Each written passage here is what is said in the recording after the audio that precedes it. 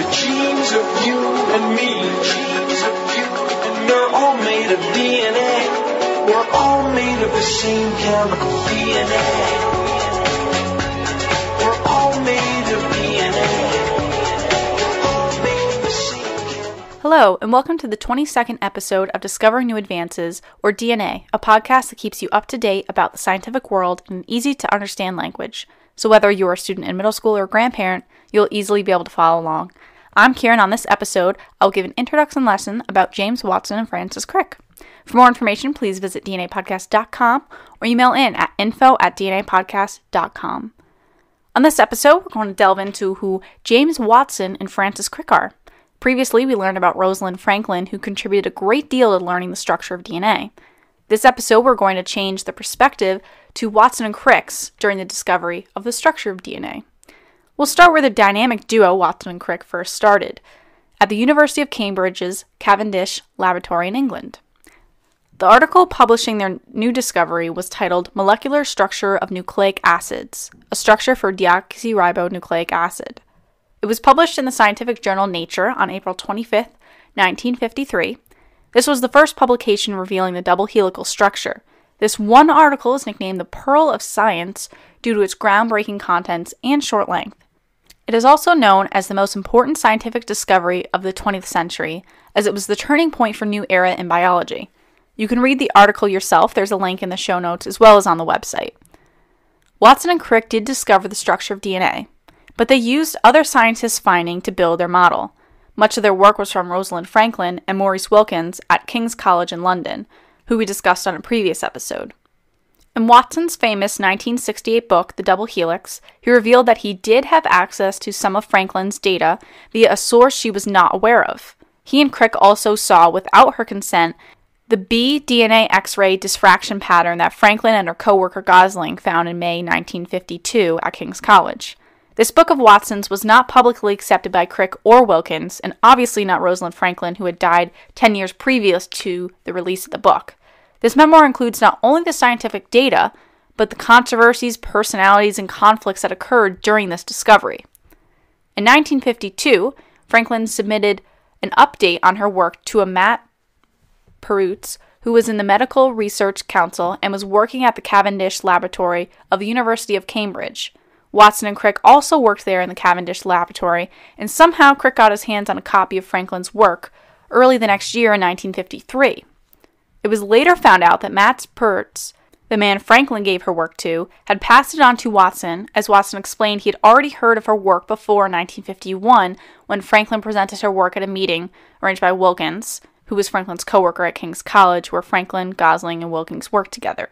So because Watson explained he'd already seen the work, Max Perutz said, "All right, yeah, sure, I'll show you the work then, since you've already seen it."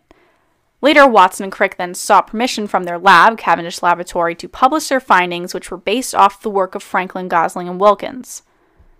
Watson, Crick, and Wilkins were awarded the Nobel Prize in Physiology or Medicine in 1962 for their research on the structure of nucleic acids. Rosalind Franklin was not awarded this because Nobel Peace Prize, you can only have 3 recipients, and they must be alive. Rosalind Franklin was dead at this point. Other than the structure of DNA, Crick was also known for coining the term central dogma to explain the direction of genetic information from DNA to RNA to finally proteins. Crick stayed away from genetics, unlike his partner Watson. Crick researched theoretical neurobiology in attempts to drive the study of human consciousness. He sure was a hard worker, and allegedly he was editing a manuscript on his deathbed. A fun fact about Crick is that his grandfather, Walter Drawbridge Crick, actually worked with Charles Darwin, the evolutionary biologist, and even published with him. Watson, on the other hand, went on to be the director of the Cold Spring Harbor Laboratory in 1968, the same year his book was published. There in Long Island is where him and his family settled. He held this title for 35 years before accepting the role of chancellor. For 2 years, from 1990 to 1992, Watson was the head of the Human Genome Project at the National Institutes of Health. The reason he left was because he disagreed with director Bernardine Healy on having genes being patented, as he saw the genome as belonging to the human race, not particular scientists who identified the genes. And a fun fact about Watson is that he enrolled at University of Chicago at the young age of 15. He He was inspired to study genetics in 1946 when he read Erling Schrödinger's book, What is Life? He was originally going to study ornithology, which is the study of birds. Let's review before we wrap up. Watson and Crick worked together at Cavendish Laboratory of the University of Cambridge. There they used Franklin and Wilkins' work to identify the structure of DNA. Max Pertz shared their work without permission, and based on this they were able to create the structure of DNA. Watson and Crick, along with Wilkins, were awarded the Nobel Peace Prize in Physiology or Medicine in 1962 for their discovery on the structure of nucleic acids.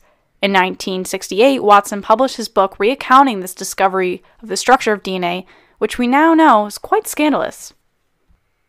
I hope you enjoyed learning the discovery of the structure of DNA through Watson and Crick's eyes versus Rosalind Franklin as we did in the past. If you're interested in learning more about genetics, you can go to dnapodcast.com for more episodes in transcript format and in audio format like you're listening to now. You can email me directly at info@dnapodcast.com or use the contact form, whatever's easier for you. If you have a question or comment or you want me to cover a specific topic on an episode, I'm happy to do so. You can also keep in contact with us via social media on Facebook and Twitter, both at /DNA Podcasts. Automatically get the show downloaded via iTunes by subscribing, and please rate and review there. You can find all the links I just mentioned on our website, dnapodcast.com. Thanks for listening, and join me next episode to learn and discover new advances in the world of genetics.